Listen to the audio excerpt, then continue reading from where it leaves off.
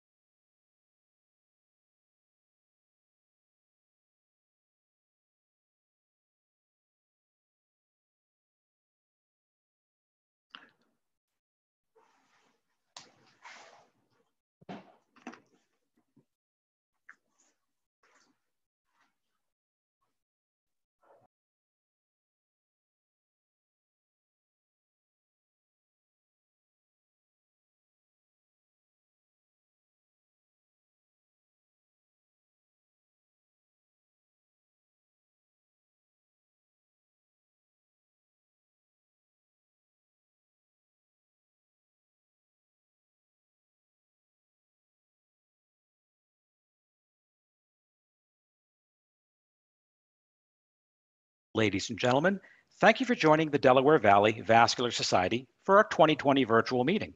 This program will begin shortly.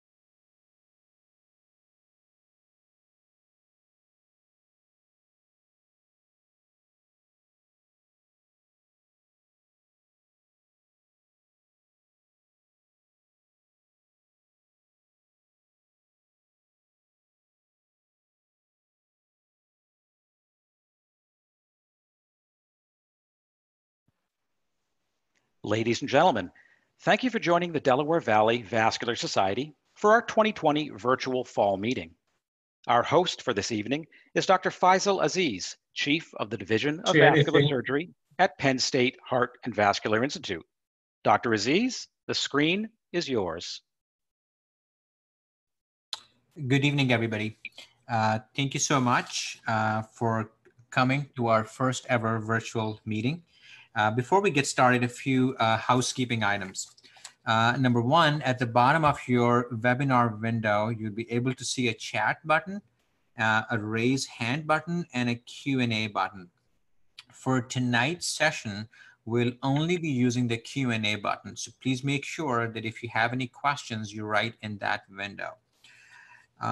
Number two, as you know that, with virtual format that we have today, there's not a whole lot of time for questions. So please be sure to type your questions in during the presentations. Please do not wait until the presentations are over. I would also ask all our presenters this evening to keep their cameras off and microphones muted until we get to their talk.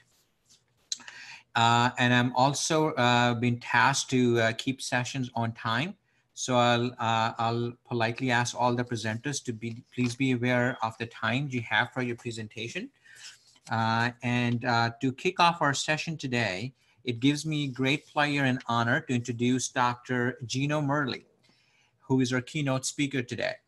Dr. Murley is a professor and senior vice president of Thomas Jefferson University and a co-director of the Jefferson Vascular Center in Philadelphia. Dr. Murley is a board-certified specialist in internal medicine. He's professor of medicine and surgery and co-director of Jefferson Vascular Center. He's also the senior vice president and the associate chief medical officer at the Thomas Jefferson University Hospital. Dr. Murley received his medical degree from Jefferson and completed his residency and fellowship at Thomas Jefferson University Hospital. Dr. Murley is a nationally recognized figure. He's an expert in the areas of prophylaxis for and management of DVT and PE, as well as for the medical consultation for surgical patients.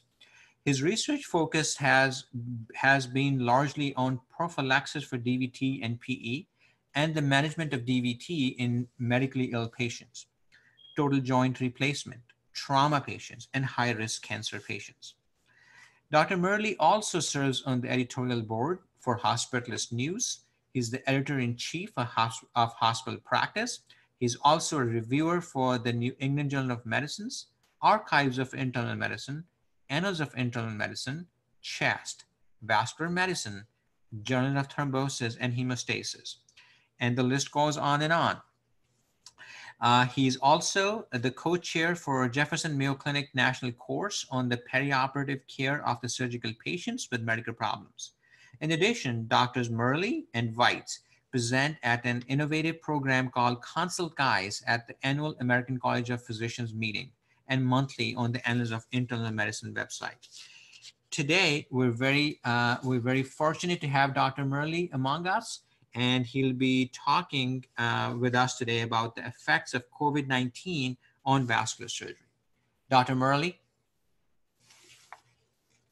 Dr. Aziz, thank you very much for the invitation to this great society, and I'm proud and honored to be here tonight to present this interesting topic that I think all of us have experienced in the last few months. I have no disclosures to present for the group, but I'd like to look at COVID-19 on all the effects of this pandemic infection. And the ones that we're most concerned about are the thromboembolic, cardiac, of course, in the vascular areas. But you can see this disease does impact multiple organ systems. I think if we look at the disease in this pyramid of progression of disease, you can see at the top of the pyramid, the COVID-19 death rate. You can see that this population, as the disease progresses, that have the most severe outcomes are related to age, immobility, the inflammatory response that occurs, and of course, all the hemostatic abnormalities, including DIC. So where does prophylaxis enter? Prophylaxis starts here with the patient entering into our system. And how are we going to approach this? So I think if we look at the disease, I think this diagram pretty much outlines the focus of the COVID infection. The virus attacks the ACE2 inhibitor receptor site on the cells, which are predominantly in the pulmonary system, but also in the GI tract, kidney, and vasculature as well. Once that direct cytotoxic effect occurs from the coronavirus, it then dysregulation occurs for the renin-angiotensin aldosterone system. And that sets off a whole cascade of events of tissue injury, inflammation, vasoconstriction, of course, and vascular permeability. And then the third aspect of this is the one we're most concerned about, is that endothelial damage that occurs because of this, which increases fibrinolysis, thrombin production, and of course, thrombosis, both on the arterial and venous side. And then finally, there's the dysregulation that occurs to the immune system. And these patients often present with lymphopenia and cytokine storms with elevations in IL-6. and other inflammatory markers. So this is a nice diagram that is a composite of the disease and its impact. So now let's look at some studies to see if we can support this process. I think that's most important for us to think about. And this is a study, one of the first studies that came out of China. And this is 138 hospitalized COVID patients. And it looked at the median age and what were the most common symptoms. And we see this: fatigue, dry cough, fatigue, and lymphopenia. And there was prolongation of the INR and elevations in LDH. When they looked at the different markers and outcomes, you can see that the non-survivors, the mortality, increased with elevations in D-dimers. And you see when it happened from day 4 onward, as the D-dimer elevations continued upward, mortality also progressed in that same way. If you looked at renal function, since the ACE2 inhibitors are also present in the renal endothelium, you can see also, once again, as renal failure progressed, patients had the high mortality. Next study that came out of China by Zhao looked at 191 patients were included in this trial. 137 were discharged, 54 died in the hospital. And what were diseases, what comorbidities that we, of course, have seen with COVID-19? Hypertension, diabetes, and patients with coronary artery disease, they had the highest mortality. And so when you looked at this population and you pulled out those factors that I showed you in that initial diagram, you can see that elevations in D-dimers were a predictor of mortality in this group. IL-6, predictor of mortality. Troponins, and oftentimes patients appeared to have myocardial ischemia, which they did, and mortality was high. And LDH, as you saw. So markers of inflammation and thrombosis going on in the system, all indicators of high mortality. Lymphocytopenia was another predictor, as you saw in that initial study I showed you, and then serum ferritin levels, a marker of inflammation, were also elevated. Next study, also by Tang, showed 183 consecutive COVID-19 positive patients. This was a retrospective chart review looking at survivors, and this is DIC. And I'm sure all of you in this group tonight have seen DIC in this population. Once DIC occurs, the mortality was 11.5% in this group. And this chart nicely pulls out age, prolongation of the protime, elevation in D-dimer, and fibrin degradation products as, once again, other outcome parameters that predict mortality in this patient population of survivors. I think you have to look at also that the numbers are not very big. These are single cohort studies. Keep that in mind. This is not randomized trials of patients, but clearly showing predictors. So DIC, the other aspect that I brought to your attention, this is the DIC criteria from the ISTH, and this is what they used in the trial, in the study, the cohort study. And they use this to give you the prediction of DIC. I'm sure when you're looking at DIC, you put together the parameters. This is a nice way of looking at giving you a score that everyone has agreed upon in the International Society as a marker of DIC. So when you had DIC and COVID-19 infection, you obviously were pretty sick. 71.4% did not survive in this patient group. Yin looked at coagulation features in COVID-19 pneumonia, 99 patients in this group. Now, this study, they actually put patients on prophylaxis. 94% of the patients in this, 94 patients in this 99 group of patients that you saw received low molecular weight heparin. And the dosing was anywhere from 40 to 60 milligrams per day. There was no specific dosing schedule. 5 received unfractionated heparin, varying dosing from 10,000 to 15,000 units daily.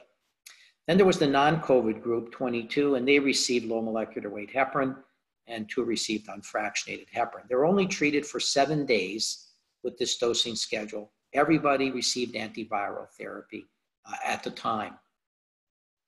So what did they look at? They looked at the non-heparin users that were in red and the heparin users, and that includes low molecular weight heparin and heparin. And clearly it shows the higher the D-dimer, the higher the 28-day mortality in this group. So maybe prophylaxis does work. This was the first paper saying, well, maybe if we prophylax this population, maybe it will reduce mortality in the group. The non-COVID patient group who got prophylaxis, you saw that was a very small group. Once again, the non-heparin people, those patients had a higher 28-day mortality. But remember, these were non-COVID patients. Then anticoagulation, once again, looking at decreasing mortality in COVID infections. And this also came out of China as a single cohort study of 449 patients were severe COVID-19 positive out of a total of 1,700 cases. They were treated with low molecular weight heparin or unfractionated heparin for 7 days. And what they showed is the patients who received unfractionated heparin had a lower mortality over 28 days. And looking at the D-dimers. And what they tried to use in this is they tried to use this severity score on this patient group to show that if the D-dimers were elevated, as you know, the higher the D-dimer rate, the higher the mortality in this group. So the patients who did not get any prophylaxis, you can see the mortality is very high. Well, no one would not prophylax a COVID-19 sick patient in the unit. The question is, what is the best prophylaxis? So this 6 score that I mentioned in the previous slide comes out of the ISTH scoring system. And what it is a sepsis-induced coagulopathy score. So we assumed that COVID-19 stimulated a coagulopathy resulting in thrombosis, decrease in fibrinolysis, and a DIC type picture. And the SOFA score is a sequential organ failure assessment score that's used. So this is what they use to evaluate the patients in this trial. Now, Dr. Chu did a prospective single center cohort study of 81 patients with COVID-19. This patient study was very unique. Everyone got antiviral therapy, but no preventive anticoagulant was administered to this patient group. So the patients did not get any prophylaxis whatsoever. So this is 81 patients. The incidence of lower extremity DVT, 25%, 20 out of 81 patients. And 8 of the 20, 40% died, but we didn't know what the cause of death was. There was no autopsy in this study. But when you looked at the population, the VTE group and the non-VTE group, and you looked at what were the characteristics of those patients, once again, you saw age as a risk factor. So we all know that the older population had a much higher incidence of mortality. Secondly, once again, lymphopenia. You saw that that was part of the mechanism of action, mechanism of dysregulation that occurred with the immune system. And you saw also these patients, this case had a prolonged PTT in this group, and then D-dimers, elevated D-dimers. What they try to do, I thought was interesting in this study, was they try to use a cutoff of D-dimers to predict VTE. So they said if your D-dimer was 1,500, then your D-dimer, this indicated you were high incidence of VTE in that group. And they looked at sensitivity at that cutoff of 85% specificity and 88% negative predictive value. Sensitivity, 85%, specificity, 88%, and negative predictive value of 94.7%. So what they try to say was, hey, look, maybe you should use the D-dimer, and if the D-dimer is above 1,500, then those patients should be looked at for VTE. Of course, no one bought into that at this point in time, but I thought it was an interesting approach to the process. And then Dr. Klok in the Netherlands decided to look at 184 ICU patients with proven COVID-19 pneumonia. 23 of the patients, 13%, died. 22 were discharged alive. 139, 76 were still in the ICU during this part of this study. The population, as you can see, were the age of 64, men predominantly, mean body mass index or body weight was 87, and the active cancer group was very small. Coagulopathy during admission was high, and anticoagulation therapeutic on admission. 17 patients got full anticoagulation on admission. And of course, patients needed hemodialysis on admission. So it was an interesting population that he looked at. But what I want you to see was the cumulative incidence of venous and arterial thrombotic events and complications that occurred in this population. So this is a single cohort study of 3 hospitals. All the patients received standard prophylaxis, and that varied between the hospitals, everyone getting low molecular weight heparin, but they all received prophylaxis. Prophylactic dosing. CTA and or ultrasound for VTE, 27% of the patients had this, and PE was the most frequent thrombotic complication. Arterial events occurred in 3.7% of the patients. So when they followed them days in the ICU, you can see the longer you're in the ICU, the higher the incidence became, cumulative incidence of venous and arterial thrombotic events, which you would expect. The patients were sicker, they weren't getting better, and that whole cascade of events was occurring that you saw in that initial diagram. Middledorp, Saskia Middledorp looked at a single center experience of 198 patients. 175 were admitted to the ICU. At day 7, 20%, 39 patients had VTE. 13%, 25 of this group, were symptomatic VTE. So 20% by day 7, 13% were symptomatic.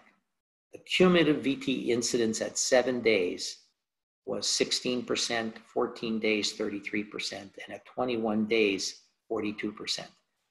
So it's very interesting. When you look at this population, they varied with respect to prophylaxis. You didn't know what was working best for this group, but clearly showing that the illness, the risk of thrombosis increases. That's why I think we have to look at not only the initial prophylaxis, but the extended prophylaxis in this group.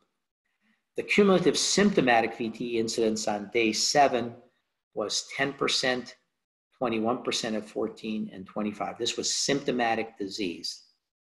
So I think this study, this single cohort study, single center study, gives us more information on the duration of this disease.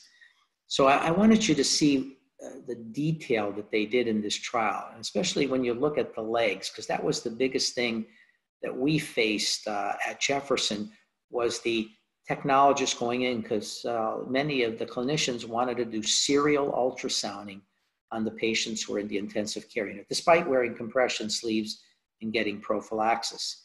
And so you saw this is the DVT numbers in this group, all patients, ICU patients versus ward patients. And you can see distal disease, proximal disease and distal disease, and upper extremity DVT was small. But you can see that proximal disease was there in this population. And then PE, in terms of symptomatic VTE, 25 patients, 13% and 28%, looking at the ICU group and then the floor group. So the issue here is we know that this disease is significant, that thrombosis is a significant complication of COVID-19 infection. And this is the PE rate. Now, many of you have read papers from New York, from Spain, from Italy, looking at the PE rates in this patient population and making a diagnosis on patients who are intubated on a ventilator, can't move down for a CT study, but treating patients on the basis of high D-dimers and the high probability of having pulmonary embolism based upon these kinds of studies. So cumulative VTE incidence, ICU versus the ward, which tells me I think we have to prophylax aggressively and for a longer period of time. Now, the other aspect is the incidence of asymptomatic disease in patients with COVID-19 and elevated D-dimers. This is a population that DeMello Rodriguez looked at, and they looked at, and the populations are small. I want you to look at the number here, 14.7%, and proximal disease, but distal disease is fairly common. The posterior tibial vein, a popliteal vein, thrombosis, perineal vein thrombosis in this group, and even bilateral disease was fairly frequent. But it doesn't say anything about how these patients were prophylaxed. It just shows you that the disease is prevalent. And this is a study of 1,400 admissions with COVID-19, and this is systemic arterial thrombotic events. So this is the other side of the circulation. 3 patients had acute coronary syndrome, 8 patients had cerebrovascular events, and 3 limb ischemia, infrapopliteal area. And the hospitalized death rate in patients with arterial events was 28%, really very high. So remember, what population was high risk? Patients with coronary artery disease, age patients, diabetic patients, hypertensive patients, a high risk group. I think you have to keep in mind. And you can see that arterial side thrombosis is significant.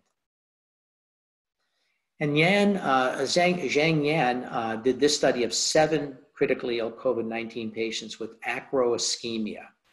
And all these patients had presentation with finger and toe cyanosis, skin bullae, dry gangrene, all had D-dimers markedly elevated. All you saw this earlier.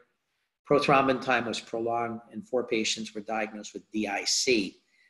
When you looked at this population, these are the 6 patients that they showed some aspects of their digits. They all received full dose low molecular weight heparin. And the D-dimers decreased, as well as the fibrin degradation products, but there was no improvement, no significant clinical improvement once the patient reached this point, and mortality was very high. So if we summarize this, what did we see in COVID-19 based upon the manifestations, pathophysiology of disease? We saw that there was a coagulopathy with elevated fibrinogen, D-dimers, sometimes prolonged PT, PTTs, and platelet counts, in this population sometimes were elevated, but decreased eventually in this case, and the early stages of the infection. IL-6 levels were correlated with increasing fibrinogen levels, which increase risk for thrombosis. Coagulopathy appears to be related to the severity of illness and resultant of thromboinflammatory and, of course, non-intrinsic viral activity. Elevated D-dimers at admission clearly showed high mortality. So if your D-dimers were in the thousands, your mortality was very, very high. And a rising D-dimer after admissions preceded further multi-organ failure. So once you developed renal failure, DIC picture, then the mortality in that patient was extremely high. And the longer you're in the hospital, you saw, the greater your risk for developing thrombosis. And bleeding manifestations were not common despite the coagulopathy.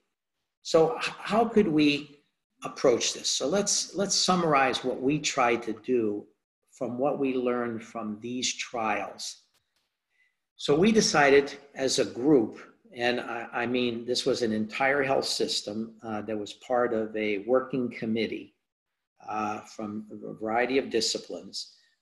What we did, we said, if you're in the ICU and your platelet count was greater than 25,000 and your creatinine clearance was greater than 30 cc's, we said you needed compression sleeves plus enoxaparin, but we would give enoxaparin based upon the weight of the patient.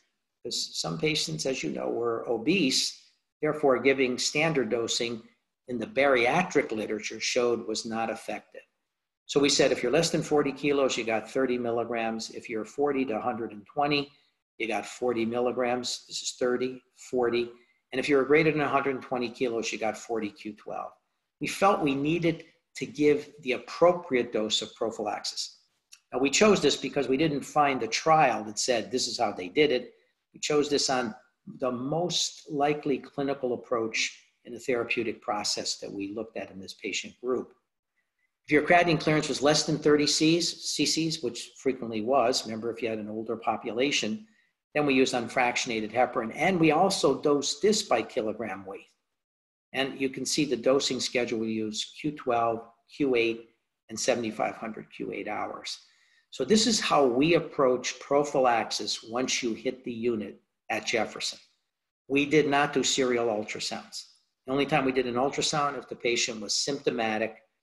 We did not do screening on admission, and only if you were symptomatic did we do an ultrasound of the extremity. We then said, what do you do if you make it through the unit and you get out to the floor? Then what happens? We have the following occur. So we use, once again, the platelet count, the creatinine clearance, but in this case, we have the option of enoxaparin 40 milligrams and then change by weight, but we introduced rivaroxaban as one of the management strategies based upon the Mariner trial that looked at 10 milligrams of enoxaparin in the medically ill hospitalized patients with elevated D-dimers on admission, not in the 1,000 range, but elevated D-dimers showed that this was an effective agent. So we did this as part of our management, or this, depending upon the patient and their wish to use an injectable agent.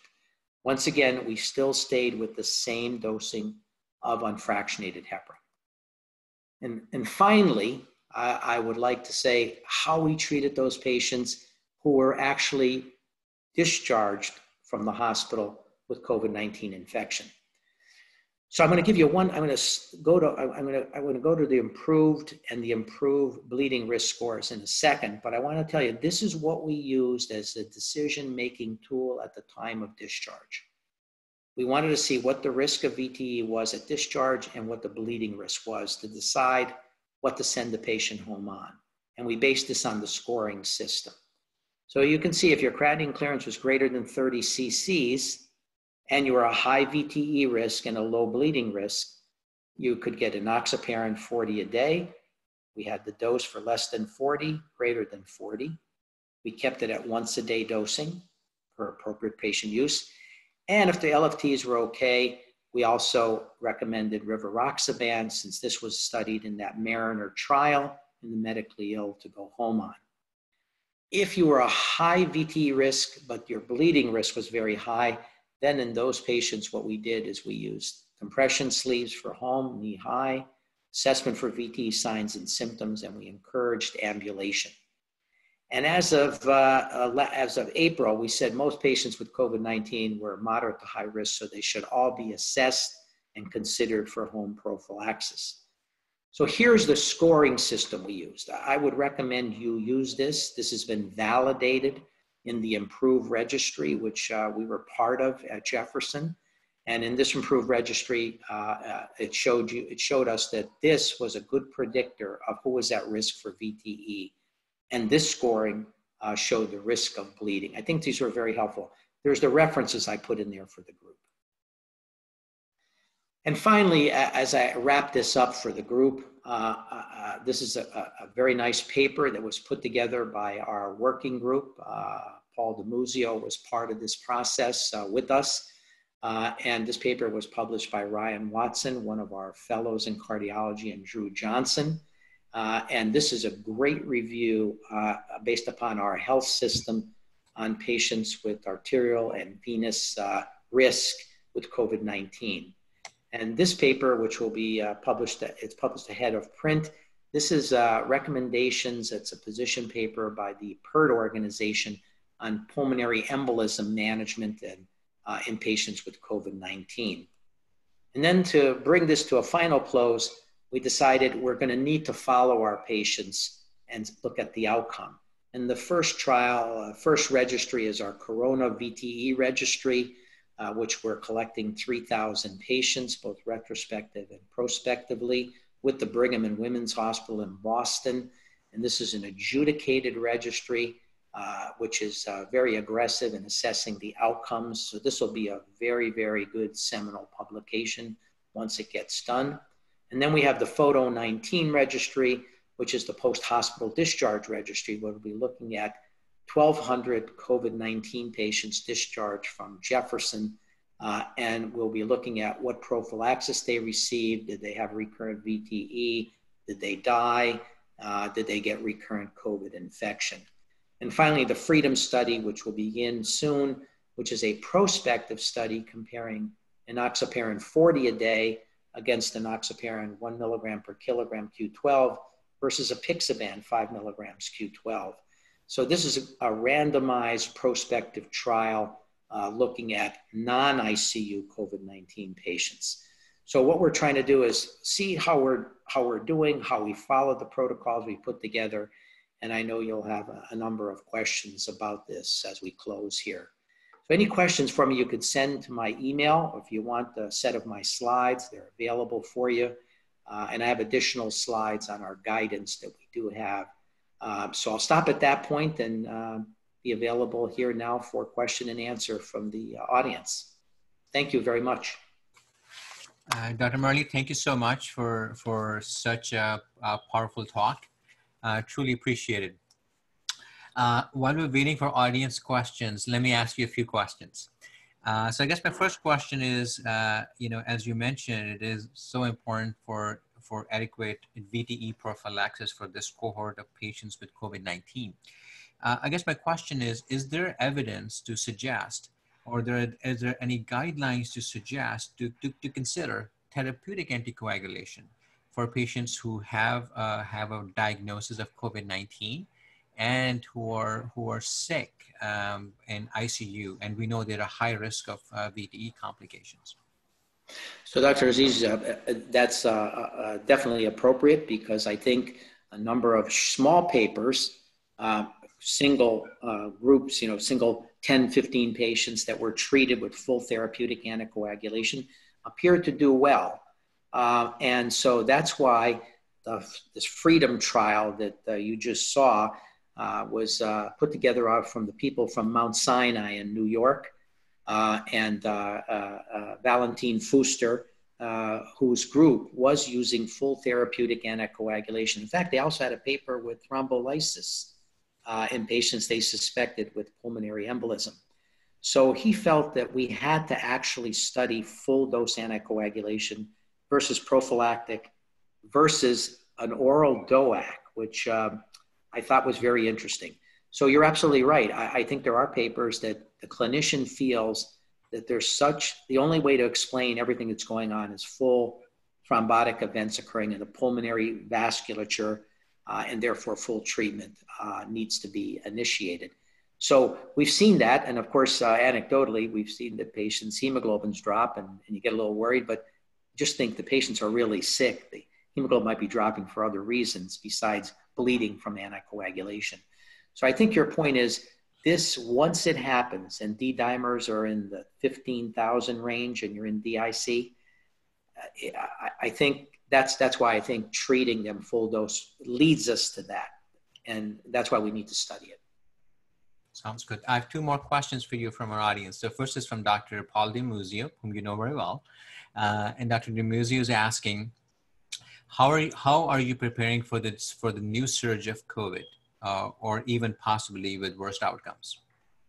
So how are we? So as an enterprise, we've mobilized our ICU group and the hospitalist groups across the enterprise. There's 14 hospitals. So I oversee all the hospitalists in the enterprise. So we're geared up now, ready to begin if a surge should happen, and to cohort those patients at each of the hospitals we have.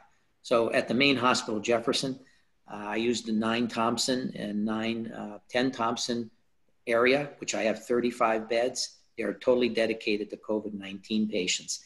We must cohort those patients away from the main base of patients to reduce the risk of COVID spread, of course, to that population.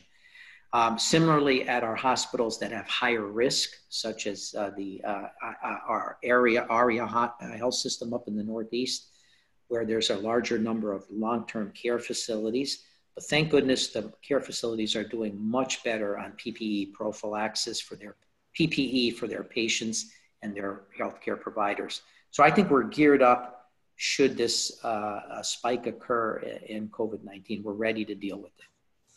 Sounds good. Our second question is from Dr. Jose Trani, who is also the president of our society. And he's asking, and I quote, he says, Dr. Murley, based on the evidence that you have reviewed with us in the context of COVID-19 systemic process, what role do you feel thrombotic or embolic contributions were due to patients' overall morbidity and mortality? And in fact, did this have a small impact on the overall outcome of these patients, or did a thrombotic event dramatically worsen the overall prognosis for these patients? He goes on and he asks, was an arterial event worse than a venous event? And he's thanking you for your wonderful. Yes. So I think once you develop the thrombotic complications of the disease, I think that hastened the mortality of the patients. So I think I think clearly that's what I believe occurred as the disease progresses. I think the arterial complications were more devastating, specifically MI, stroke, and peripheral ischemia. And maybe people on this call, the surgeons out there, probably have experienced this already in the population they have. I think once you've stimulated the arterial side of the system, and remember, those patients had higher comorbidities going into it. So if you already had PAD, you might be at greater risk for an arterial thrombotic event. I think once that happened and you had an ischemic limb, we all know that that would hasten the prognosis and mortality in that patient group. So I think he's absolutely right. I think once the thrombotic system hit in full gear, I think it increased the risk in the population. Now remember, we're throwing better management in now. We've added antiviral therapy to the process. So everyone comes in, gets treated a little more aggressively since we know much better about antiviral, like remdesivir use in this population. So, I think this is a very devastating disease once the full-blown event occurs and you dysregulate your immune and your RAS system. Once that happens and you get cytokine storm, I think, and thrombosis occurs, I think the mortality is high. Sounds good. Thank you so much once again for sharing your knowledge and wisdom with us on this topic. Thank you. We'll move on to a rapid fire session. The next session is a rapid fire session. Before I introduce our first presenter, I would like to let all our attendees know that in in-person events that we normally hold every year, we would have handed you score sheets to let you vote on your favorite presentations. However, due to virtual nature of these presentations, we'll ask everyone to vote online for your top 2 highest rated papers. You will be able to vote twice. Dr. Aziz, what we'll do now is do a test poll just to vote on their top favorite movies. So if everyone could please take out their phones and text SBS Online to the number 22333, we'll be able to watch the results.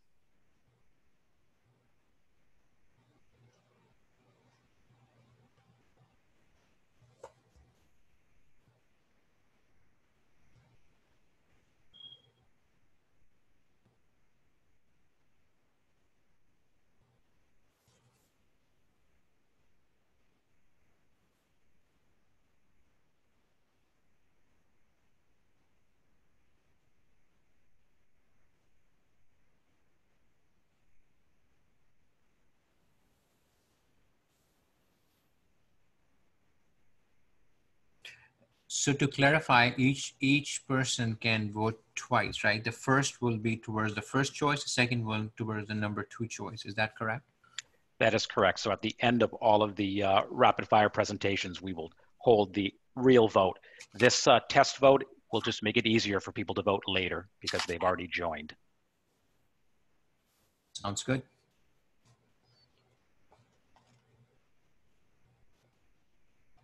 Alrighty, should we start? Yes, ready to begin. Alrighty. Just a reminder, so all rapid fire presenters will have 3 minutes for their presentations and 2 minutes for question and answers. To start off, the first presenter of today is Dr. James Butts. He'll be presenting on the topic of thoracoabdominal aortic aneurysm repair in patients with chronic type B aortic dissection versus atherosclerotic disease. Dr. Butts. Hi, thank you. Can everyone hear me? We can hear you. If you can just click on the title slide. There you go. Great. Thank you to Dr. Murley for that very interesting talk, and thank you to the Society for accepting this abstract for presentation. My name is James Butts. I'll be presenting a comparative study of outcomes in open thoracoabdominal aortic aneurysm repair in patients with chronic type B aortic dissections versus atherosclerotic aneurysms. The two most common etiologies for thoracoabdominal aneurysms are chronic type B aortic dissections and atherosclerotic aneurysms. The purpose of our study was to elicit if a difference in outcome existed based on the etiology of those aneurysms. We performed a retrospective review of 220 patients who underwent an open thoracoabdominal aortic aneurysm repair between the years of 1999 and 2017. There were significant differences in age between cohorts, with an average of 57 in the dissections group and 69 in the atherosclerotics. There were also differences in gender, with a male predominance in the chronic dissection group, connective tissue disorders, specifically Marfan's disease in the dissection group, and COPD within the atherosclerotic group. There were no differences in hypertension, preoperative stroke, CKD, or dialysis dependence. We found differences in previous aortic procedures each patient had as well. Patients in the chronic dissection cohort had significantly more ascending aorta replacements at 36% compared to 9%, and elephant trunk subtype 1 at 17% compared to 3.5%. The chronic dissection cohort were predominantly type 1 and descending or type 5 extent subtype classifications under the Crawford description of thoracoabdominal aortic aneurysms. The atherosclerotic cohort had more type 2 extent thoracoabdominals than the dissection group. However, it was the least common group overall in that cohort. There were no differences with regard to in-house mortality and 30-day mortality, paraplegia, stroke, acute kidney injury, or reoperation for bleeding between either cohort. There were also no differences in the number of ICU days, time to liberation from the ventilator, or re-intubation between either cohort. However, there were a significant difference in long-term mortality of each of these cohorts. This is a Kaplan-Meier curve illustrating the overall survival of each cohort of patients. As you can see, the chronic type B aortic dissection group had a much improved survival at every interval. At 1 year, the overall survival of chronic dissections was 92% as opposed to 76% in the atherosclerotic cohort. At 5 years of follow-up, the 79% for the chronic dissection group was still alive compared to the 63% of the atherosclerotic group. And then at 10 years, more than half of the atherosclerotic group had died compared to the chronic dissection group. Chronic type B aortic dissection patients are different from atherosclerotic patients. There were no differences in operative mortality or paraplegia or stroke. The chronic type B aortic dissection patients do have a significantly better long-term survival advantage, and that may relay to better outcomes in open repair for the younger chronic type B aortic dissection cohort of patients. Be happy to take any questions you have. Thank you, Dr. Butts. While we wait for the audience to ask questions, question for you in terms of operative anatomy. For chronic type B dissections, as you know, when we operate, the septum is thickened and the blood and the aortic wall does not act like a normal aortic wall. Is there any technical differences you notice in terms of operative times or anastomotic complications between these two cohorts? That's an excellent question. There actually were a reduction in the operative times specifically cross-clamp times and times on hypothermic circulatory arrest, favoring the chronic type B aortic dissection group as opposed to the atherosclerotic group. And then to your second point, I'm sorry, what was the second portion? Any anastomotic complications between these two groups? None that were observed or described within the study. Sounds good. If we don't have any further questions, I think we'll keep marching along. Thank you once again, Dr. Weiss, Dr. Batz. Our next presenter is Dr. Robert Weiss. Dr. Robert Weiss will be presenting on the topic of pulsatile abdominal mass with normal aorta. Dr. Weiss. Thank you, Dr. Aziz. Is everybody able to hear me? Yes, we can hear you. Great. Thank you again, Dr. Aziz, for the introduction. I'll be presenting today on pulsatile abdominal mass with a normal aorta.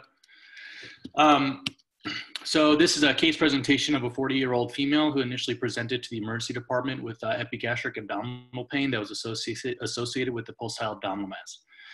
The remainder of her physical exam was without any abnormality. She did have a past medical history of hypertension and obesity, but no past surgical history. While in the emergency department, Dr. Weiss, you've gone very quiet. You there? Now we can hear you, yes. All right. So while she was in the emergency department, a CT of the abdomen and pelvis was performed, which shows the following images. So as you can see here, there's a large aneurysm of the common hepatic artery that was measuring from 6.5 by 6.5 centimeters. On the left-hand side of the screen, you can see the axial images. On the right, you can see the coronals. 3D reconstruction imaging is shown here, which also just shows the large size of this common hepatic artery aneurysm. We decided to obviously admit this patient to the hospital. She was initially admitted to the ICU for blood pressure control and was taken urgently to the operating room the following day for open repair of the common hepatic artery aneurysm. We chose open repair because we didn't feel that there was adequate distal landing zones for a covered stent placement. So we started our procedure with a midline laparotomy, and then we got proximal control of the celiac artery. Left gastric artery and splenic arteries had to be ligated in order to further mobilize the celiac artery and allow for adequate exposure and control. Epiploic arteries were carefully preserved during this part of the procedure to make sure that the stomach maintained its vascular supply and no ischemic complications were seen. The aneurysm sac was open and it was reconstructed using a saphenous vein graft, extending from the celiac artery to the common origin of the proper hepatic and the gastroduodenal artery. The aneurysm sac was then closed over the graft, and a prophylactic cholecystectomy was performed in the case of ischemic cholecystitis. For intraoperative imaging, you can see here the reverse. You can see the saphenous vein graft inside the aneurysm sac itself. You can also see some of the mural thrombus present. Post-operatively, she had some elevation in her hepatic transaminases, but they quickly resolved. She was admitted aspirin for antiplatelet therapy and ultimately was discharged home on the 6th post-operative day with improvement in her symptoms, and she was back to normal activity. At 6-month follow-up, the patient remained with normal activity and did not have any abdominal pain. So recommendations for hepatic artery aneurysm in general. So hepatic artery aneurysms have an incidence of 0.002% in the population. Risk factors are not exactly clear, but they're mostly associated with connective tissue disorders and vasculitis, such as fibromuscular dysplasia, Tychosis arteritis, vasculitis, Wegener grammatosis, and other connective tissue disorders. For repair, for all visceral aneurysms are recommended for greater than 2 centimeters if they're symptomatic or if they're ruptured. You can do endovascular repair for these aneurysms, and also obviously open is viable as well. We always try to maintain the hepatic circulation when it's possible. However, ligation is an option if there's presence of adequate collaterals. Are there any questions?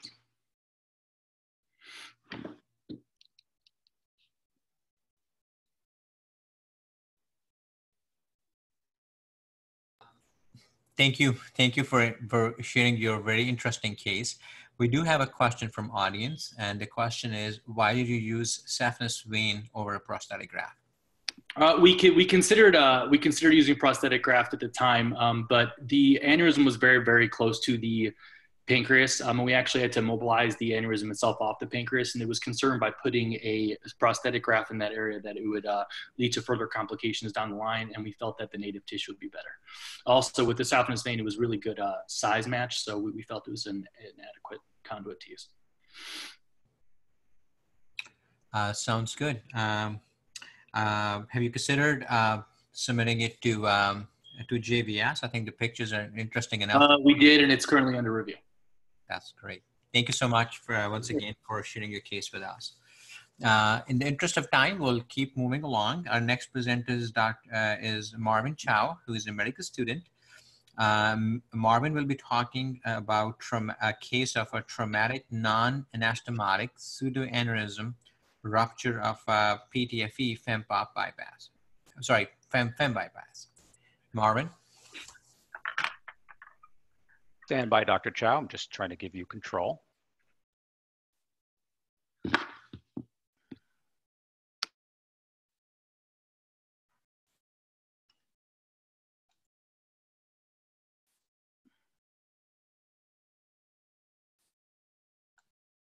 Okay. You should be able to click on your title slide. Alrighty. Thank you for the opportunity to present. So today I'll talk about traumatic non-anastomotic PSA rupture in a PTFE fem-fem bypass graft. Alrighty. Okay. So this is a case report, a little bit about the patient, 75-year-old male, status post left to right, fem-fem bypass graft with PTFE about 10 years ago. He was seen in clinic, past surgical history, as indicated the bypass and simultaneously right SFA stenting.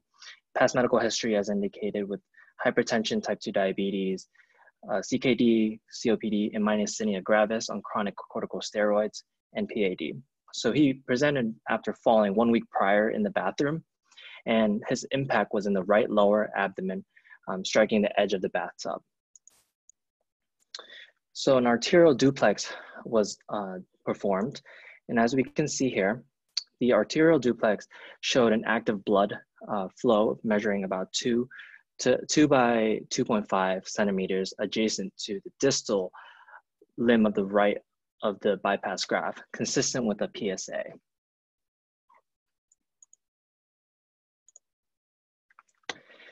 A CT was also done after the patient was admitted to the hospital. So the patient on physical exam, they presented with a firm, tender area of swelling that was noted in the right lower abdomen with overlying ecchymosis. He was hemodynamically stable. He was afebrile without leukocytosis. Playing CT.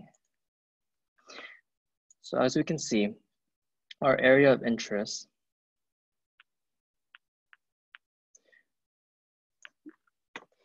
we see here that the patient has a highly attenuated area, lobular structure, consistent with the PSA and a graft disruption.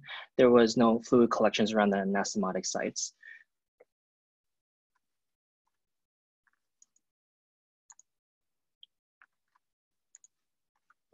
So the patient ended up being admitted to the vascular surgery service, and empiric antibiotics were started, as well as taken to the operating room like in the morning.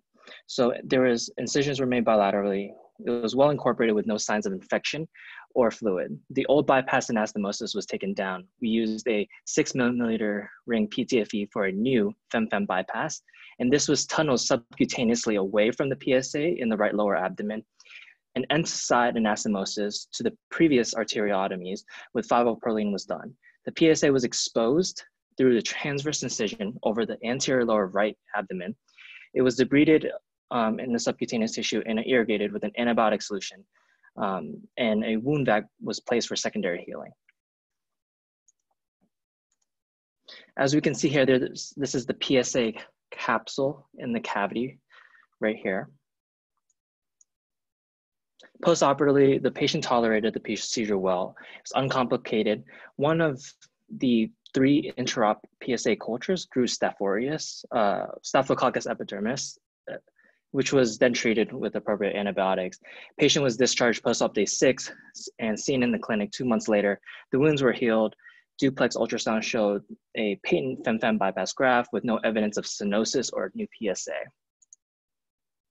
So we thought this was a unique case in a non-anastomotic PSA and graft disruption in a 10-year-old PTFE fem-fem bypass graft after a traumatic fall.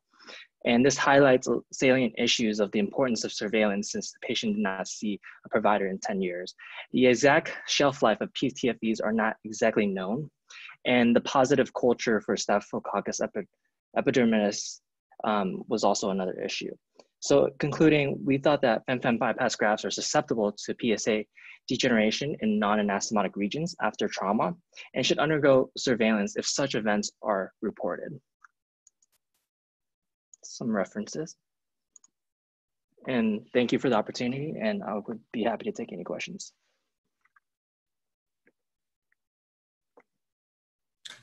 Thank you, Marvin, for sharing an interesting case. We do have a question from audience. And the question is, did you consider X-Fem instead of redo fem-fem bypass? So for our patient, potentially, we had to reevaluate the patient's anatomy in order to consider the X-Fem. But at the time, we thought that appropriately redoing something that has been stable for 10 years already could give the patient a little bit more longevity. So, got it. Other question for you: do you think it was truly traumatic, or do you think it was in the hindsight it was an anastomotic infected pseudoaneurysm which just got more pronounced because of a trauma? So that's one of the reasons why we thought to get the CT was to evaluate if there was any like fluid collections or anything that could signify like any type of infection. So we thought that since that was not the case, and the intra-op cultures that showed PSA, with the Staphylococcus epidermidis, it could have been like a contaminated or false positive as well, since that's on our skin flora. Got it. So we got two comments from audience. One is from Dr. DeMosia, who wrote that we had a similar issue in a patient with FEM-AT bypass with Miller cuff, who was in a bicycle accident. It was not infected and paid in 3 years later. I never heard of this again until your presentation tonight. Nice presentation. Good job. Thank you. Another question is, was there any consideration given to a treatment with a stent graft to exclude the pseudoaneurysm rather than explanting it? So in our situation, we thought that explanting was the safest method to gain visualization of what might be going on in the patient's body. So in that situation, we thought that explanting it and redoing something, again, more sustainable would have been the best operative choice, especially since the patient is 75 years old.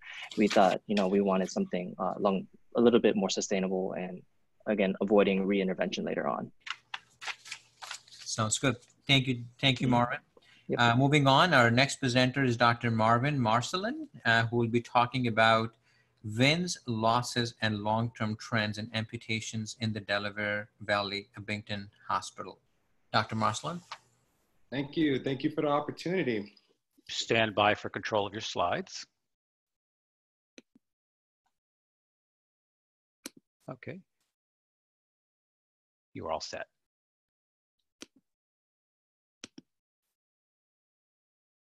All right. There is a descending trend in major amputations for both the western part of the Pennsylvania and the Delaware Valley. These trends mirror national data from the National Inpatient Sample Database. There is an increase in major amputations starting in 2014. This may be a coding issue due to the lack of revision codes from ICD-9 up to ICD-10. Repair codes are available but not often used. The Delaware Valley recorded over 100 revision stump codes per year in the ICD-9 terminology. This graph demonstrates a descending trend in major amputation rates per 100,000 people from 2005 until 2012. Then there's a dramatic increase in rates in the western part of the state, surpassing the gradual rise in the Delaware Valley. The overall major amputation rate in the US is estimated to be about 22 per 100,000 people. This graph depicts the gender disparity in major amputations. This disparity started in the late 1990s and grew wider more recently. And once again, we're looking at the western part of the state.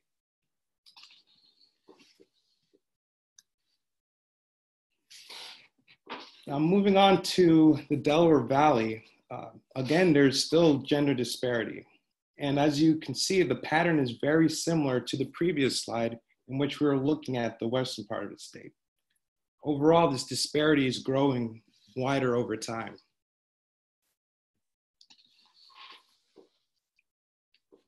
This slide depicts the number of admissions for diabetic foot infections and critical limb ischemia from 2010 to 2018 for the residents of the Delaware Valley.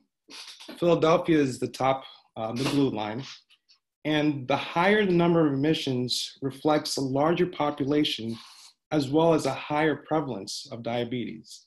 The prevalence of diabetes in Philadelphia is 16%, where the suburban counties are about 10%.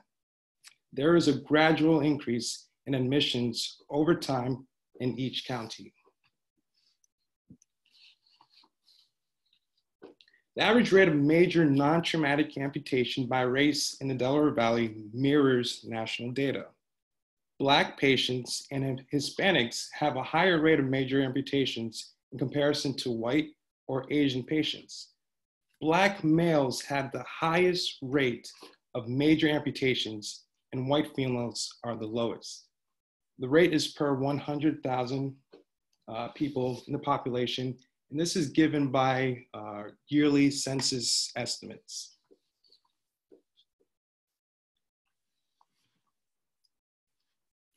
Interestingly, the most progress in preventing major amputations takes place in the age group of 80 plus in years.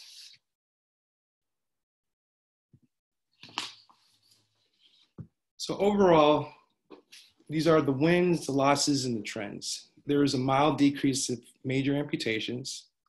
Overall major amputation rate in the Delaware Valley is lower than that of the western part of the state. Racial disparity continues to persist. However, females are suffering less amputations. The trend in major amputations is suffered by men, and this is increasing. And the Delaware Valley trends in amputations mirror national trends.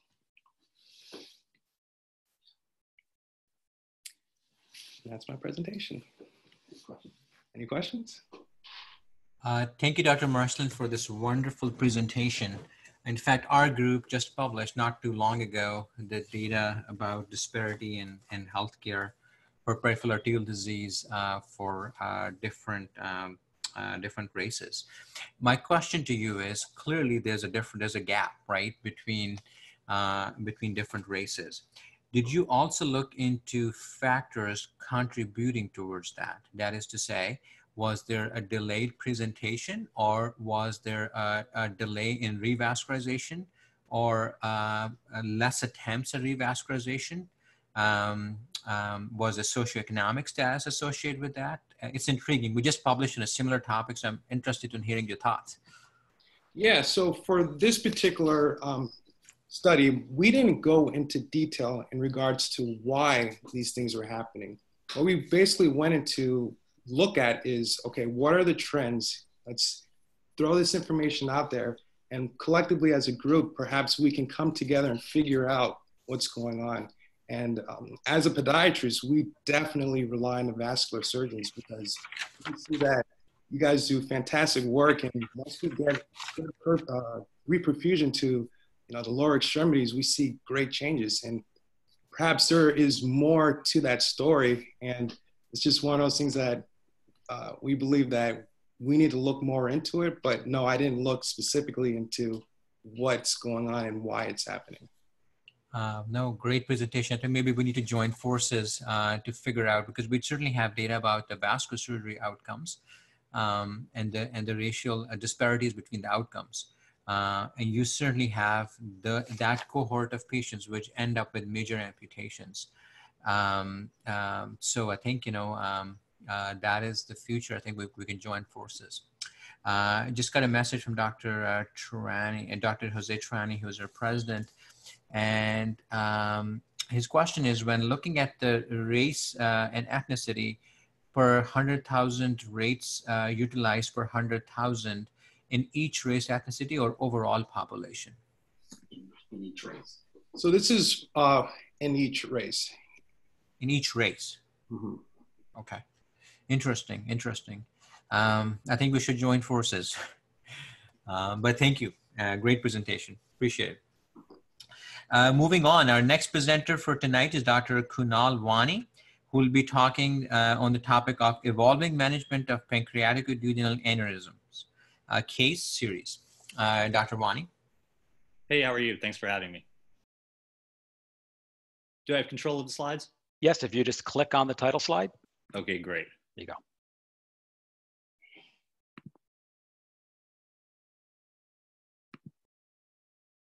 Hi, I'm Kunal Vani. I'll be presenting on behalf of Pennsylvania Hospital. I'll be presenting management of pancreaticoduodenal aneurysms.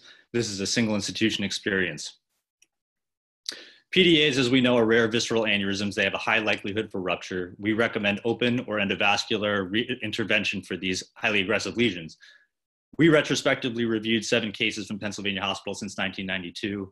We performed treatment of these aneurysms from an open and endovascular standpoint. The purpose of this presentation is to discuss the management of these highly aggressive lesions. Our first case is a 43-year-old female. She had abdominal pain, secondary to median arcuate ligament syndrome.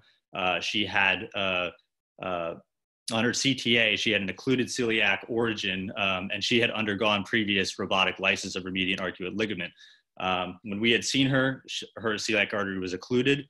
She had 2 PDAs, one 13 millimeters, the other 17 millimeters, coming off of the inferior pancreaticoduodenal artery. For this patient, we did not feel that she was an endovascular candidate. We felt that due to her celiac artery occlusion and her high risk for hepatic ischemia due to poor collateral circulation from her GDA, we felt that she would best be served by an open surgical ligation of her PDA and revascularization by aortohepatic artery bypass. The patient did well 4 years with follow-up and remains to have an open bypass graft. Our second case is a 58-year-old male who presented with abdominal pain for several months. He was found to have a 6.8 centimeter PDA. He, on his CTA, had a celiac artery stenosis, and as you can see, he has a partially thrombosed PDA, 6.8 centimeters. And it's coming off of the inferior PD artery just at the takeoff of that SMA. We felt that this patient was a good endovascular candidate via repair via an endovascular SMA stent graft and placement of coils in that PDA. On follow-up CTA, you can see that the SMA stent graft is widely patent. You can also see that the PDA is successfully thrombosed in the situation. And 12 years in follow-up, this patient remains to have a widely patent SMA stent graft and continues to do well. Our third case is a 64-year-old female presented with a ruptured PDA. Her CTA shows an occluded celiac artery origin. You can see focal extravasation from the PDA. You also see a large intraperitoneal hematoma. As the patient was initially stable, we felt that endovascular intervention would be the best option for this patient as she was stable. However, we could not cross the celiac artery occlusion, and we felt that it was unsafe to coil off the PDA due to her poor collateral circulation by the GDA. The patient did become unstable. We performed an open ligation of her PDA, and we were able to preserve that GDA. And she continues to do well in follow-up. We did not feel that she was a candidate for revascularization because of her instability, and she did well despite this. So in summary, in our case series of 7 patients, 4 of these patients underwent open ligation of their PDAs. 2 of these patients underwent revascularization by aortohepatic bypass. 3 of the patients underwent PDA coiling, and 2 of the patients underwent SMA stent graft exclusion. So you can see that there's a wide variety of treatment options for these highly aggressive lesions. In conclusion, in our study, we found that 57% of patients had celiac artery occlusion or stenosis, which was consistent with the literature review of about 64% of celiac artery stenoses found in PDA cases. We feel at our institution that endovascular intervention should be considered the first-line option when possible. We also feel that selective revascularization should be performed with a bypass or a stent graft in patients that are at high risk for hepatic ischemia in the setting of a poor collateral circulation via their GDA. Thank you for this presentation.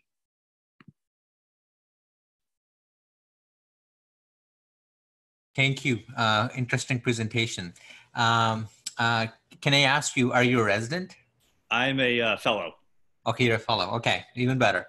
Question for you. So when we put the via bonds across the origin of these aneurysms, one of the things which is limiting is the angulation, especially at the celiac takeoff. What are your thoughts about that? I mean, I think 12 years out, this stent graft variant is just amazing. In your review, did you find any correlation between the angulation of the stent graft itself and its impact on its patency? We didn't feel like there was a real significance with the angulation, to be honest. We felt that as long as there was a good landing zone, both proximally and distally, and that the takeoff of the PDA was very near the origin of the SMA, we felt that it was able to be coiled without the propensity for an endo leak. And if there were outflow vessels, we felt that coiling those would be appropriate if they were able to be accessed as well. Sounds good. No, thank you so much. Interesting case series. Thank you. Thank you. Alrighty, moving on. Our next presenter is Dr. Lindsay Lynch, who will be talking about percutaneous endovascular management of type B dissection in the setting of malperfusion. Dr. Lynch. Thank you, Dr. Aziz, and thank you for the opportunity to present tonight. Stand by, Dr. Lynch. I'm just trying to get the control feature to work for you. Yep.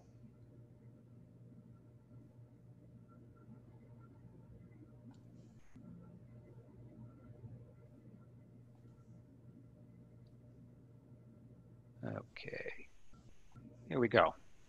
Just click on that title slide. Give me a second.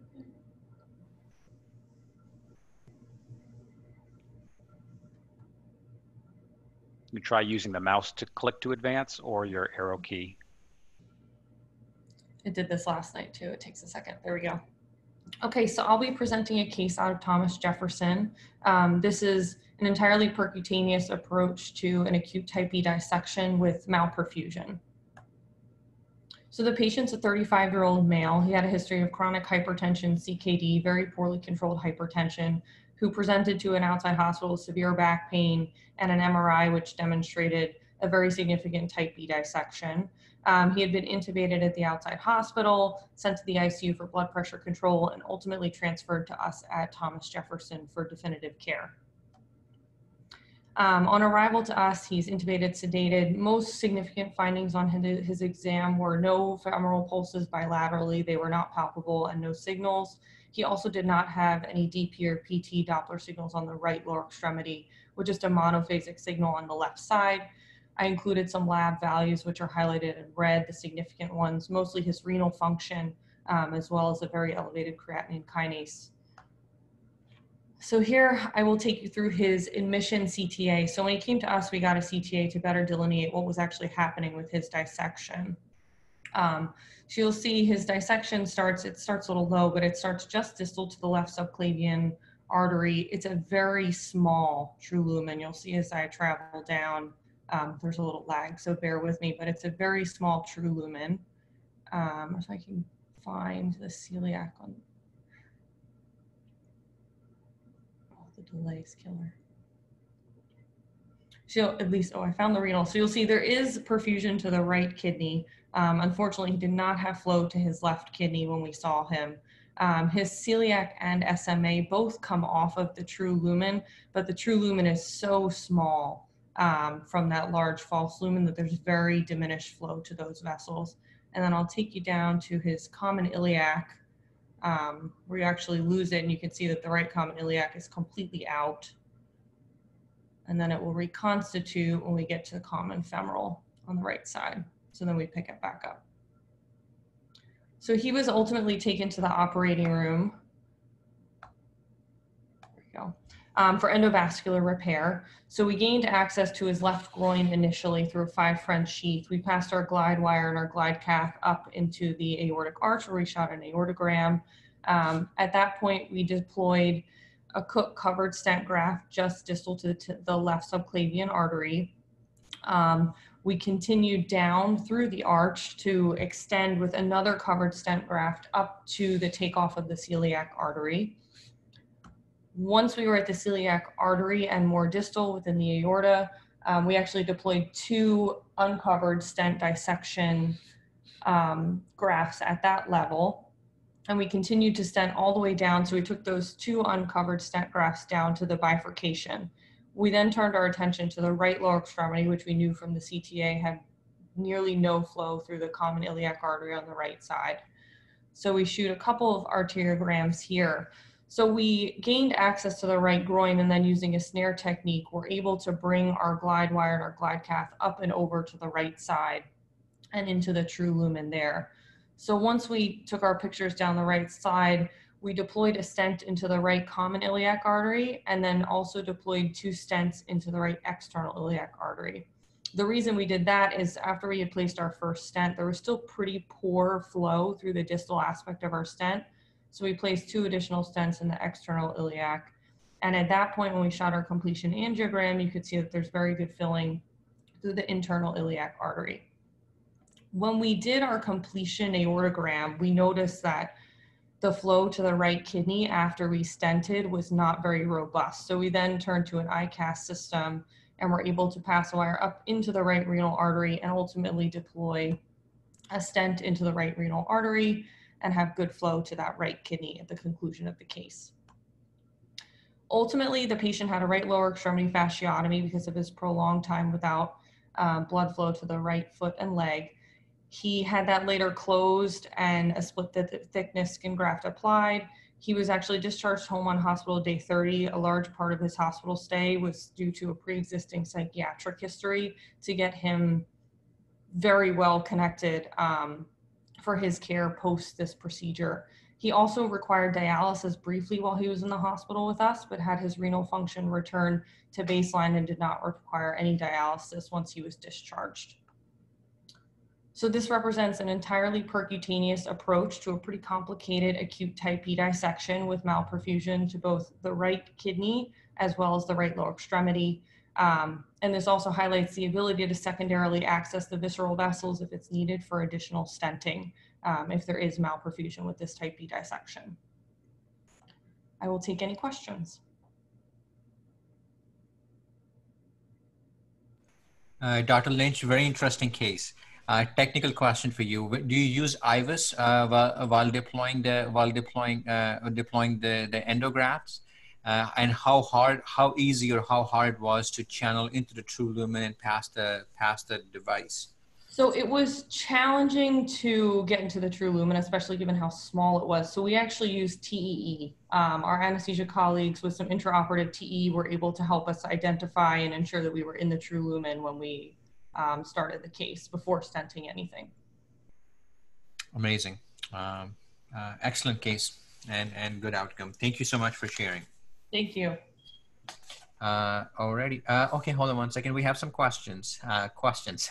Dr. Lynch, we have 2 questions for you. Number 1 from Dr. Choi, and it is that why use the second covered aortic stent graft? Why not just use the dissection stents? So we wanted to use a covered stent in the thoracic aorta.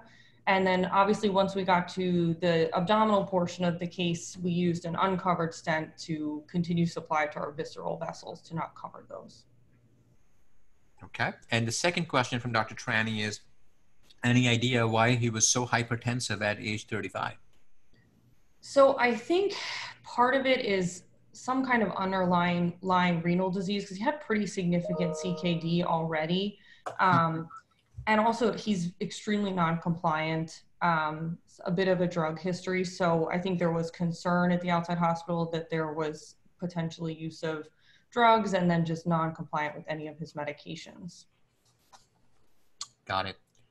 Thank you once again for sharing the interesting case with us.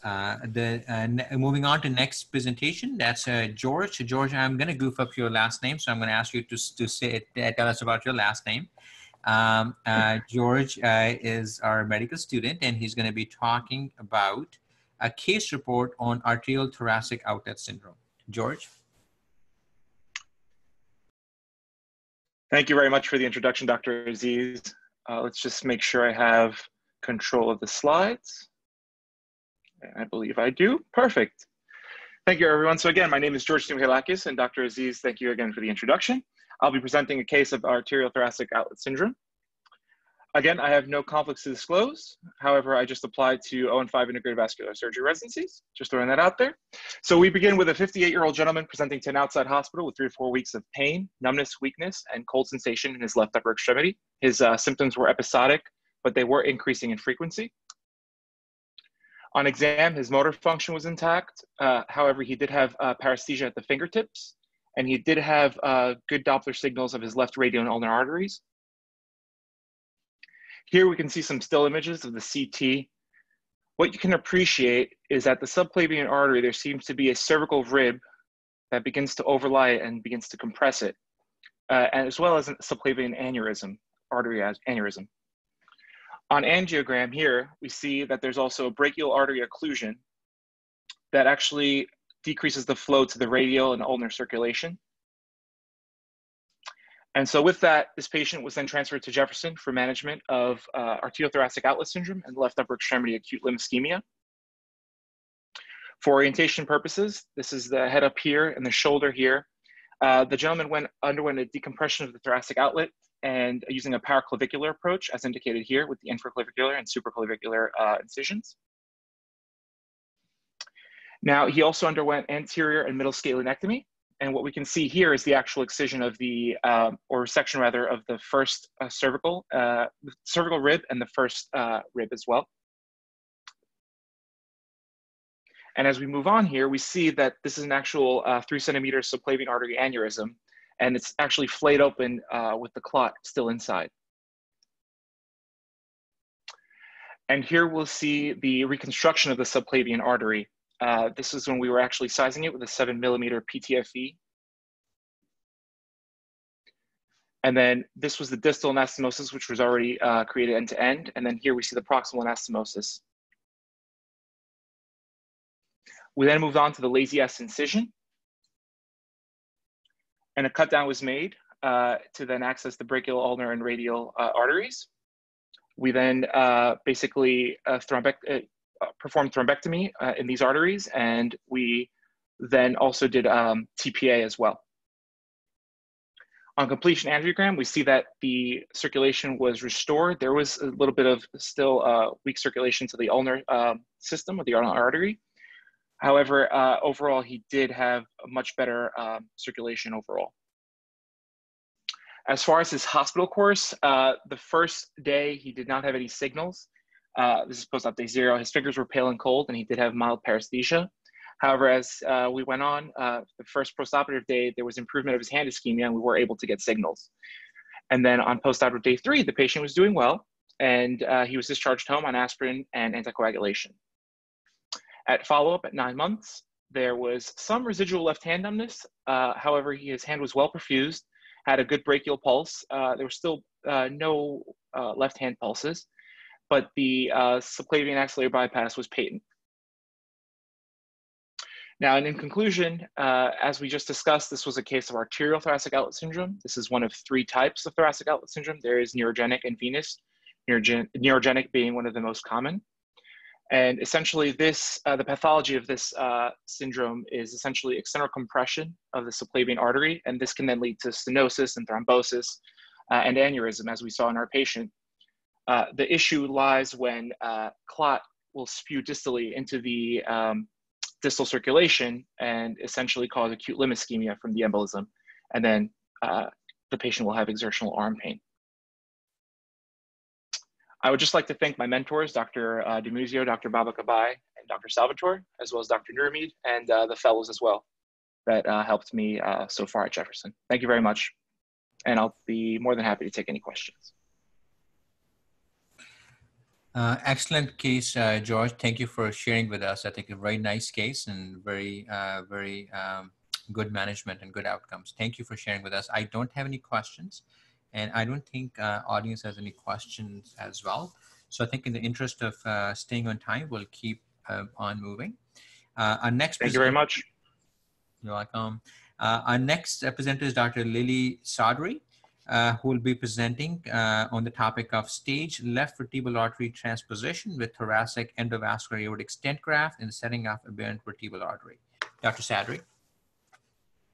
Thank you for the opportunity to present. My name is Lily Sadri, and I'm a fourth-year resident at Abington Jefferson Health. And trying to click, but it's lagging. Okay, there we go. Our case involves a stage left vertebral artery transposition with a thoracic endovascular aortic stent graft in the setting of an aberrant vertebral artery. We are going to discuss an 8-centimeter descending thoracic aortic aneurysm with extension up until the level of the celiac artery with an aberrant left vertebral. Our patient was a 74-year-old gentleman that presented to our outpatient office with an asymptomatic chest aneurysm. He had been followed at an outside hospital for this, but was lost to follow-up after getting diagnosed many years ago. His past medical history is listed here, and surgically he had had extensive aortic surgery, including an ascending aortic arch repair, an aborted left internal carotid artery repair resulting in a chronic total occlusion of that artery, and an open AAA repair. This image reflects the level of aneurysmal degeneration, which was present up until the level of the celiac artery. Interestingly, pre-op imaging also showed that the patient had a left aberrant vertebral artery distal to his left subclavian.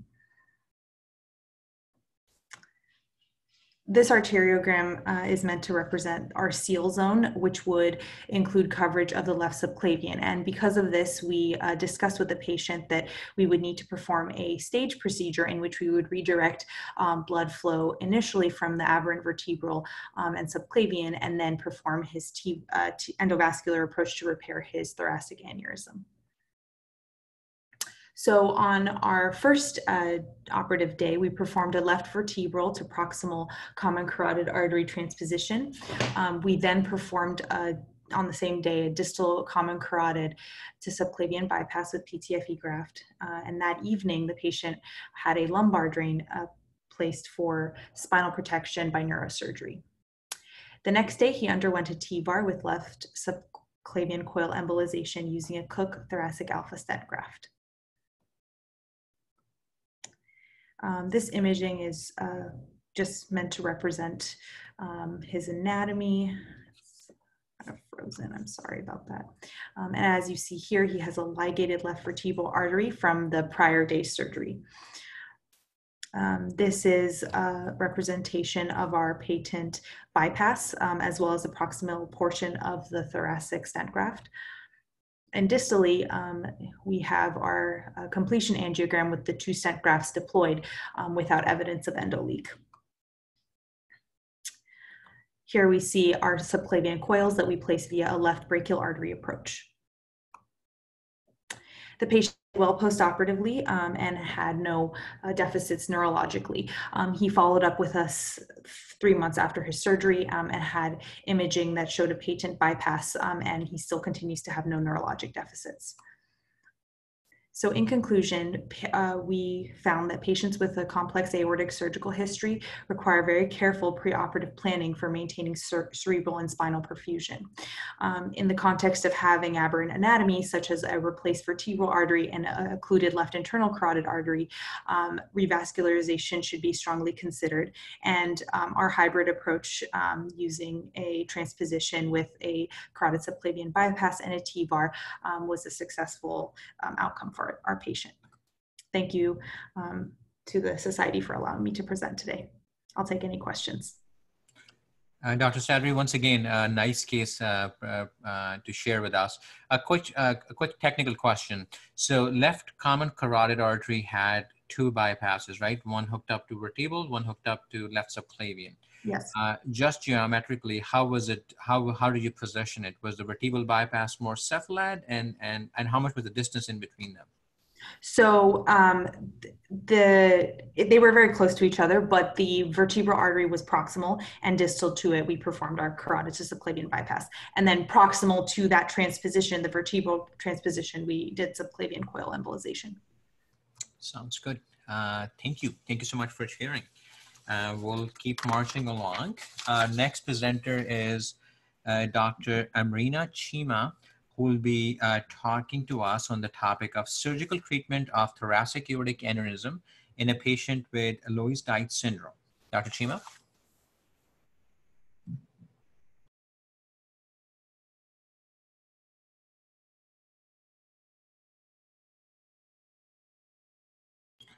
Dr. Chima, I think you're still muted. Yes, if you could start your video and unmute. Great. I'm sorry, I'm just having... Yes, you escaped out. Let me re-share with you. Stand by.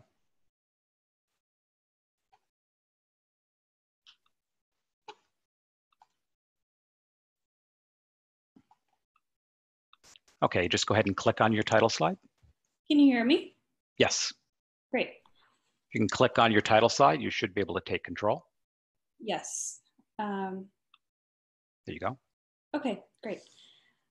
Good evening, everyone. I'd like to thank the Society and Dr. Trani for giving me the opportunity to present this evening. My name is Amrina Chima. I will be presenting a case of thoracic aortic aneurysm in a patient with Loeys-Dietz syndrome. Our patient is a 60-year-old male who has a prior history of ascending aortic rupture back in 2007, for which he required mechanical aortic valve replacement and aortic root replacement. He was then referred to us several years later in about 2017 for finding of type B aortic dissection on his CAT scan.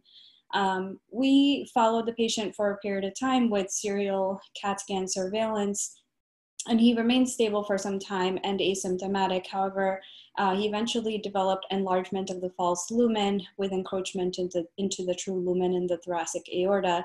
Around this time, he also started reporting episodes of recurrent chest pain. So this is his CAT scan prior to any intervention being pursued. And I will just direct our attention to the proximal descending aorta, where here we can see the dissection flap. It does involve the origin of the left subclavian artery. Distally, the extent goes into the left common iliac artery. And in the visceral segment, all the visceral vessels except the right renal artery arise from the true lumen, and the right renal comes off of the false. So that's kind of his anatomy. So we took the patient to the OR and did a left carotid to subclavian artery bypass and deployed an endograft. We used a Medtronic device and basically landed it in zone 2, and then we did coil embolization of the proximal subclavian artery. He did okay postoperatively, but within a year, his CAT scan started showing further aortic degeneration. Notably, he had arterialized flow in the false lumen, and the aneurysm sac was getting larger. Around this time, patient also started complaining of chronic right flank pain, which essentially would not resolve, despite observation.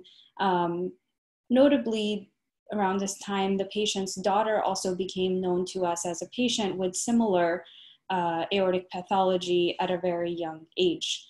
So that finding prompted us to pursue a genetic testing workup to see if there was some underlying connective tissue disorder within the family. So we referred the patient for testing, and he was diagnosed with Loeys-Dietz syndrome at this time. We discussed with him that the definitive care for his condition will probably be an open thoracoabdominal repair and total aortic replacement. However, the patient continued to refuse. So in an effort to help his right flank symptoms, which we believed might be due to malperfusion of the right kidney as the right renal artery comes off the false lumen, and to preserve his renal function, for future, because he would require multiple CAT scans down the line, we decided to perform a right external iliac artery to renal artery bypass. At the same time, we extended the endograft to just above the celiac artery and deployed, not depicted in this image, but deployed additional coils into the abdominal aortic false lumen.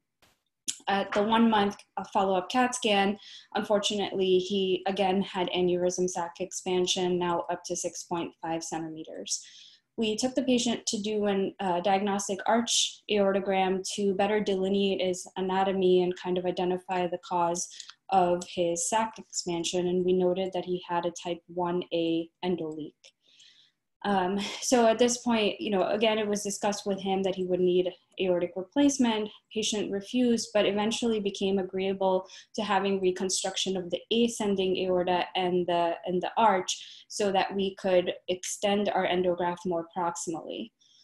So if you recall, he had the prior aortic root replacement. So a graft-to-graft anastomosis was performed here to replace the arch, and then off of this segment came off a bifurcated graft, which anastomosis to the innominate and the left common carotid arteries.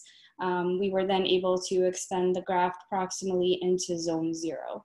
And this actually allowed us to get resolution of the endoleak. And I'll just show very quickly here. As you can see, this is the newly created bifurcated graft. These are the pre-existing subclavian artery coils. There's a significant blush there prior to graft deployment and extension. And then following, that finding is resolved. Here is the patient's 1-month follow-up CAT scan after the debranching and the graft, extension. And I just wanted to kind of show the bypass graft as it comes off right there, and then goes to the left common and innominate arteries. There is no more flow into the false lumen in the thoracic aorta, and I did not include the last scan that he's had over the last 2 months ago, but he actually now has positive aortic remodeling with increased diameter of his true lumen. So I think some of the points for discussion is that notably surgical repair is pretty complex in patients who have underlying connective tissue disorders, and up to 40% of patients with LDS eventually end up requiring a total aortic replacement after dissection. And it's because of the high risk of progressive aortic dilatation and dissection in the landing zones that endovascular interventions are relatively contraindicated in these patients. I think a big take home for us was that in younger patients who don't have some of the common risk factors for developing aortic dissection, particularly, like I said, at a young age, the diagnosis of an underlying connective tissue disorder should be sought out and identified. And a key to that decision-making is the family history and getting an idea of everyone else who may have similar condition in the family. Thank you. I'll take questions.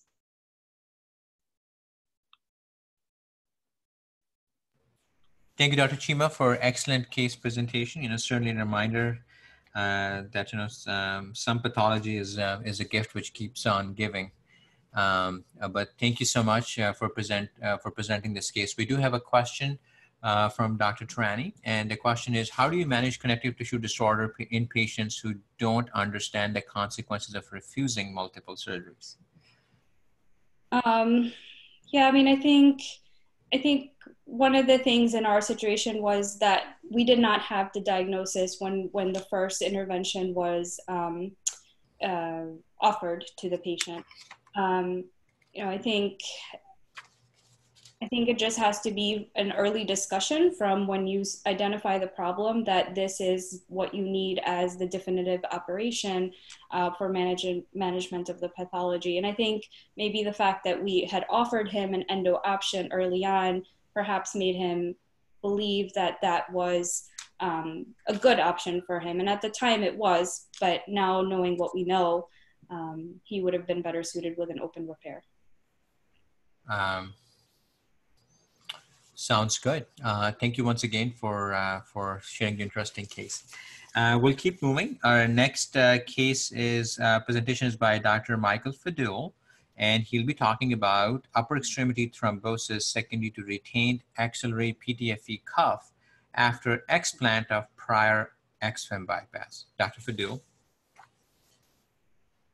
Thanks, Dr. Aziz.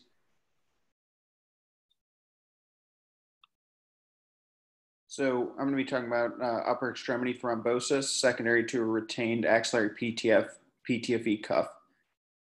So this is a 63-year-old gentleman who was transferred to our institution with exposed infected right femoral prosthetic, had a history of PAD and underwent a right axillary profunda bypass with jump grafting to the popliteal artery for critical limb ischemia after failed femoral crossover grafting. So his past medical history is notable for diabetes, hypertension, coronary artery disease, peripheral artery disease, as well as COPD. His past vascular surgery history is notable for an initial left to right fem-fem bypass graft.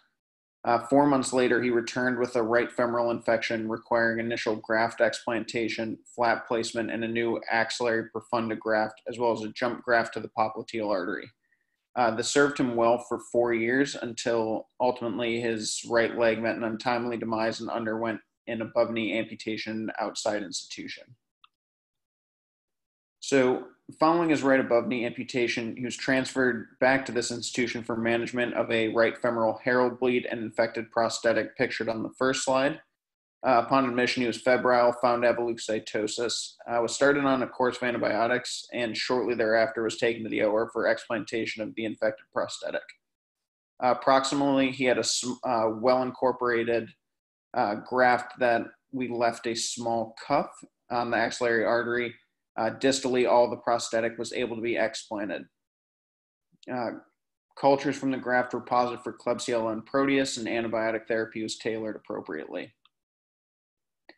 So the patient represented 1 month later with right upper extremity acute limb ischemia. He underwent an open thrombectomy of the brachial, radial, and ulnar arteries, and afterwards underwent appropriate evaluation for an embolic source. The CT here shows the axillary stump with flow, some residual flow into that stump. An echocardiogram didn't identify any cardiac thrombus. He had arrhythmias during his hospitalization and was discharged on Xarelto. So he presented to an outside institution 1 month later with the subsequent episode of right arm acute limb ischemia. There he underwent a repeat thrombectomy with exclusion of the axillary cuff with the Viabon stent graft. He was continued on his Xarelto, and 1 month after the second event, he was transferred back to our institution for evaluation of worsening ischemic changes in the right hand. It eventually progressed to gangrenous changes and ultimately required a transradial amputation. So this pathology that this patient suffered was classified under the sparsely reported axillary femoral stump syndrome. And so there's pretty little literature regarding this. And so the management ranges anywhere from open to endovascular surgery. The only thing that had in common with our presentation was those who were managed conservatively after the initial resection or initial thrombectomy with anticoagulation ultimately ended up having a recurrent event requiring a definitive repair. And I'll take questions.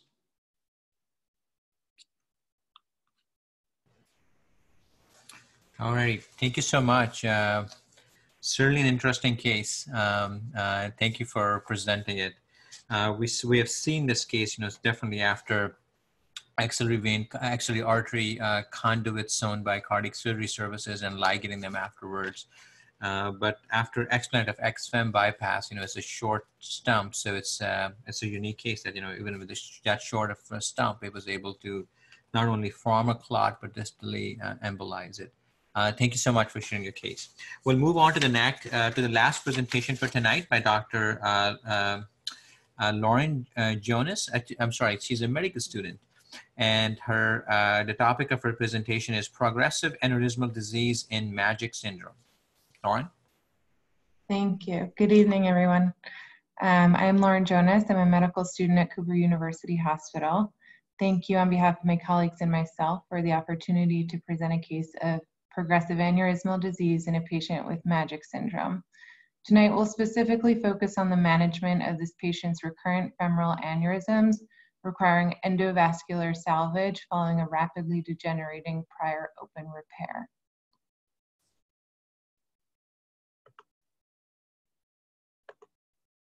All right, so our patient is a 57-year-old male. He has a past medical history of Majic syndrome for which he's on high-dose daily prednisone.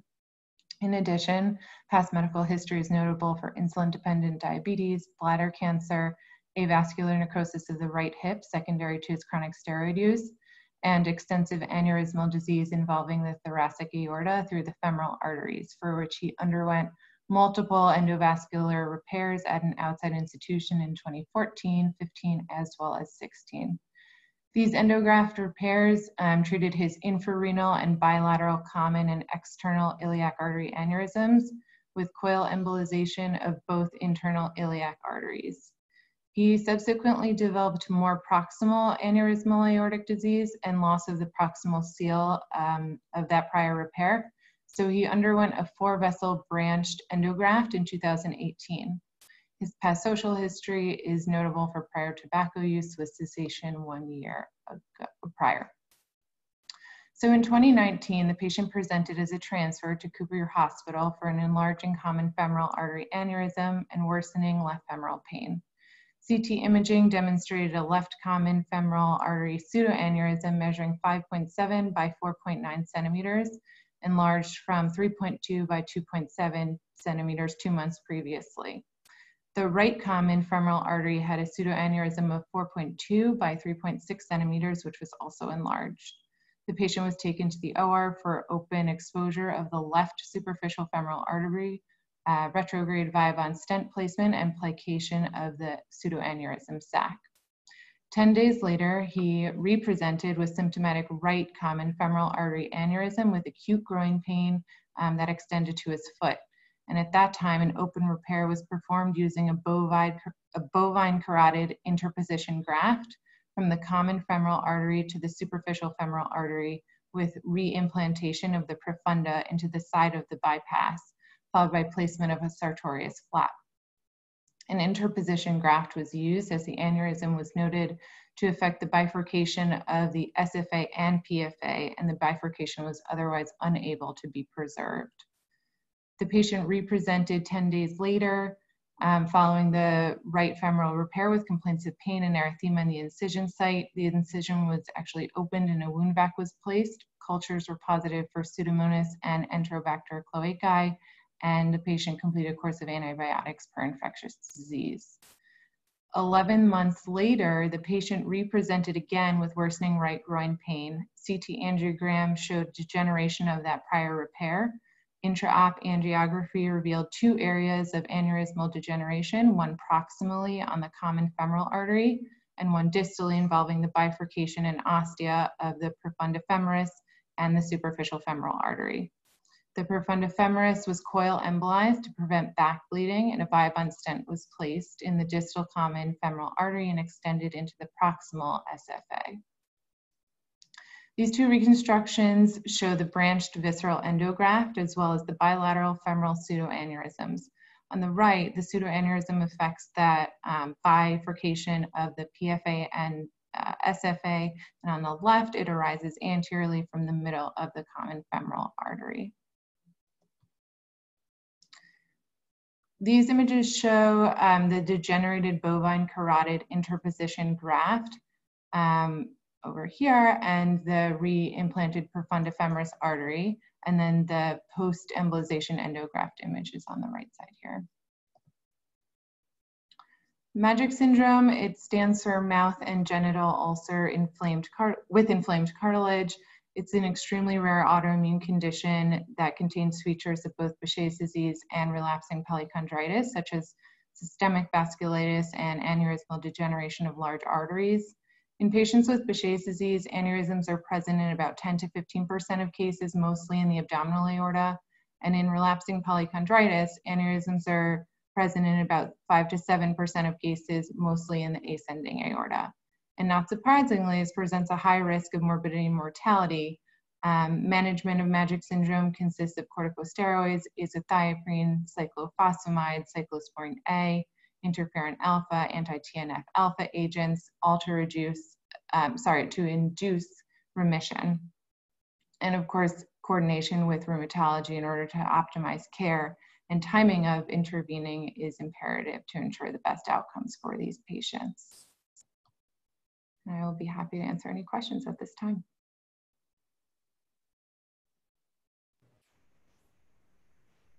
No, thank you so much for sharing your certainly challenging and interesting case with us. Certainly unique. Thank you so much. So I think for that, we are at the end of our presentations. I'd like to thank you all presenters for sharing your nice cases with us. It is now time to vote for your top 2 highest rated papers for the evening. We'll start the vote now, which reminds me that I should start voting myself as well. And then we'll wait for a few minutes till we get the voting results back. So let me vote as well. And the votes are coming in. Dr. Aziz, I will send you a chat message when I have the results.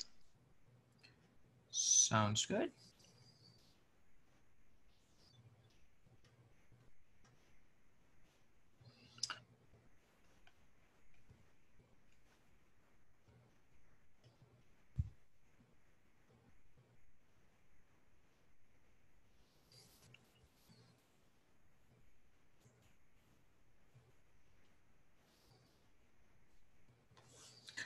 I think regardless of whoever wins the competition, I think the overall quality was very good. You know, especially encouraging to see residents and students presenting their nice cases. Interesting management and certainly interesting dilemmas that we as vascular surgeons come across in our daily lives. It looks like the votes have settled, and we do have someone in the lead. I will send you the chat message now. Alrighty, so the winner for tonight is Dr. Lily Sadri. Congratulations.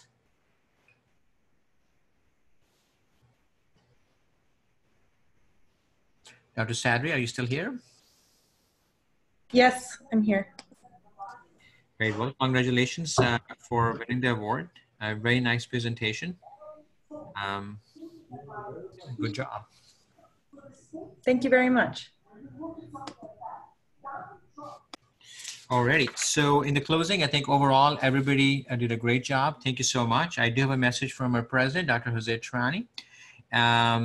First of all, on behalf of Delaware Valley Vascular Society, we're very thankful to our sponsors for all their help for our societies, for our society. The sponsors for this year are Gore, Boston, and Medtronic. Also, please mark your calendars for the spring meeting, which is on April 29th at the Union League. We certainly hope that to meet everybody in person there next year. On that note, thank you so much and have a good night, everybody.